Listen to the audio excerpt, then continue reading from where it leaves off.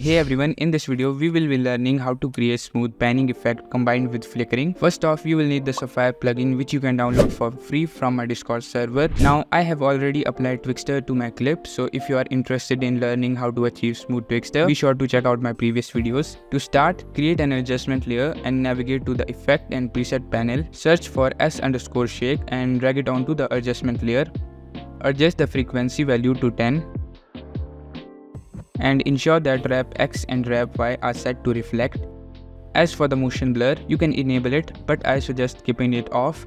By default, the amplitude value creates a significant effect, so I recommend setting it between 0.3 and 0.4. In my case, 0.4 is a bit too much, so I'm sticking with 0.3.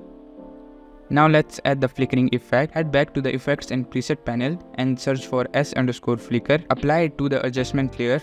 You can adjust the amplitude value to your preferences. Finally, I'm gonna apply one of my color corrections, and here's the final result. Don't forget to check out my previous videos for more tutorial, and bye bye.